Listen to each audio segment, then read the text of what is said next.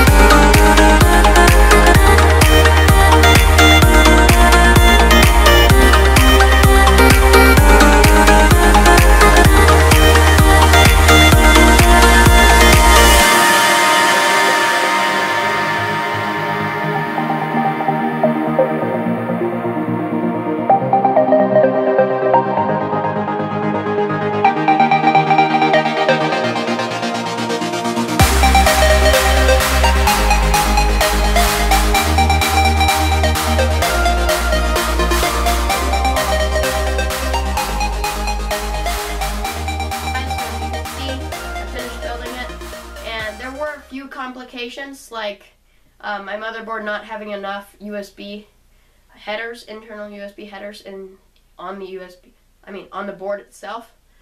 Because of that, I can't hook up my lights yet. So I'm gonna get the NZXT internal USB hub, and that should fix it. And then also, you know, if you could see, I had a few problems getting the SSD in because I feel like the motherboard company should label their parts a little bit better, because I couldn't figure out how to put it in. So they should have put that in their motherboard, what do you call it, instruction manual. So that was a little bit hard, but I did get it working. So I want you guys to see what it looks like.